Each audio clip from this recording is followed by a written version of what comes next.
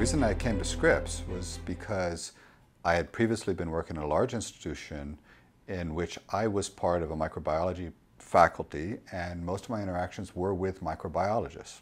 This was very good, but I wanted to reach out beyond that and have the opportunity to interact with a wide range of people: chemists, neuroscientists, pharmacologists, and other microbiologists in an environment that would really promote our interactions and our collaborations. And this is exactly what Scripps here in Florida makes possible. We also study proteins that prevent these viruses from getting into the cells.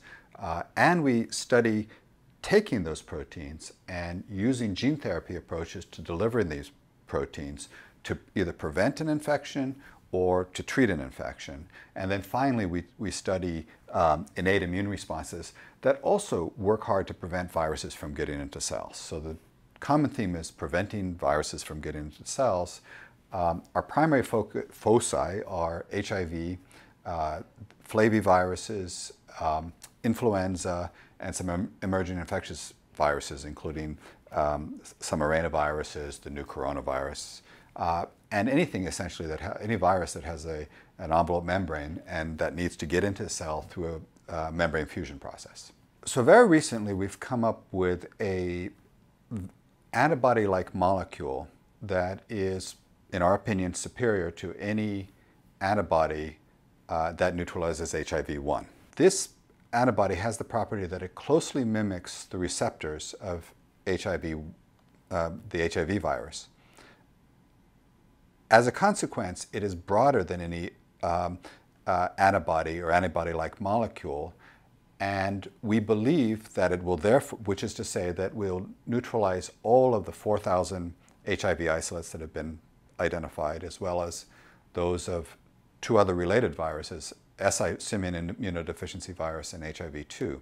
What Christoph is attempting to do is to quantify the rate at which viral escape emerges from this construct, as well as from some of the best HIV neutralizing antibodies that are available, with the expectation that viral escape will emerge more quickly from neutralizing antibodies, the best neutralizing antibodies, than they will from this construct.